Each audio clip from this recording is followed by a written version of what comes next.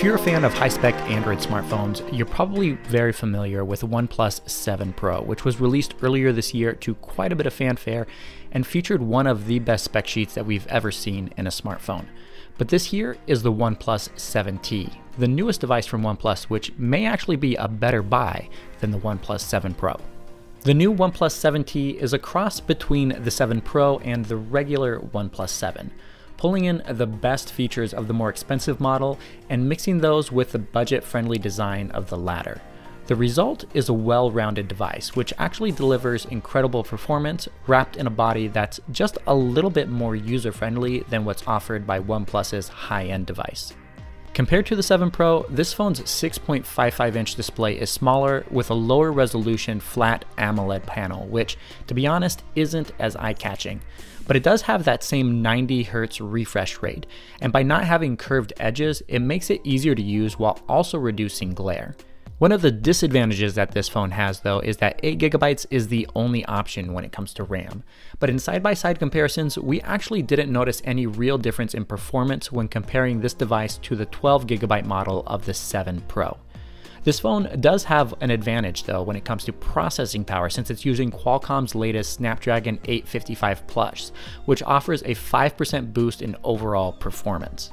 If you're into mobile gaming, this phone here will definitely do the trick. And the processor inside of here does have enough headroom to deliver a smooth gaming experience on the most demanding titles over the next couple years. On the camera front, you do get a total of 3 camera sensors here, pretty much matching what OnePlus delivered on the 7 Pro.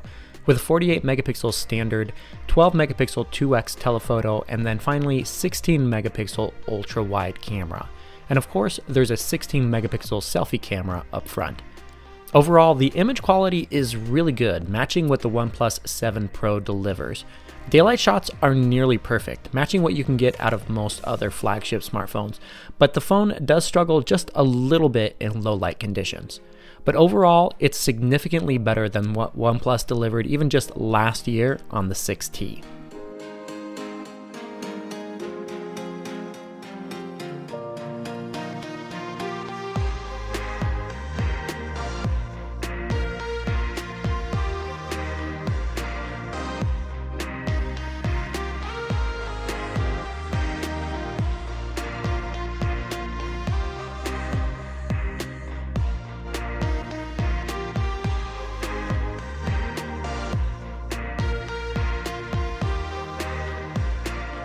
If you're among those who always wants the latest version of Android, then this phone is probably the right device for you.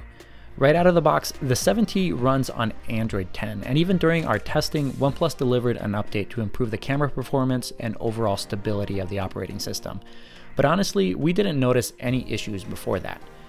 With Android 10, OnePlus has kept the same look and feel to its Oxygen OS custom skin, tweaking a few things here and there to make Android slightly more usable than what you would get with a stock Android build.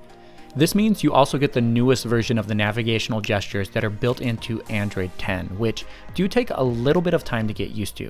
Swiping in from the left or the right to go back, swiping up and holding to enter the card view, or simply swiping up on the screen to go back to the home screen.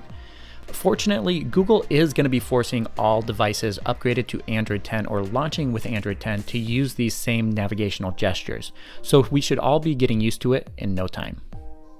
When it comes to battery life, the 3800 mAh cell isn't the largest one out there, but its performance is actually pretty impressive. Over the course of the week, the phone matched the longevity offered by the OnePlus 7 Pro, offering 8 to 10 hours of screen-on time per charge. And since Warp Charge 30 Plus is even faster than before, the phone spent a lot less time on the charger, roughly about an hour to get the phone's battery all the way back up to 100. If you're looking for a high-end Android smartphone, the OnePlus 7 Pro is definitely one of the best options out there, especially the 12GB model. But that being said, the OnePlus 7T is a much better buy, considering that it's $150 cheaper while maintaining all the best features of the 7 Pro. Even though it doesn't look as sleek and the circular camera bump on the back looks like a hockey puck, the 7T is definitely the device most people should buy. The software and performance are incredible, and at that price point, the only other device that can take better pictures is the $400 Pixel 3a, and that device is in a completely different category. So, what's your take on this phone? Let me know what you think of the OnePlus 7T and its $600 asking price. And if you're not familiar with the OnePlus 7 Pro yet, make sure you check out our full review. Thank you guys so much for watching, and we'll catch you in the next one.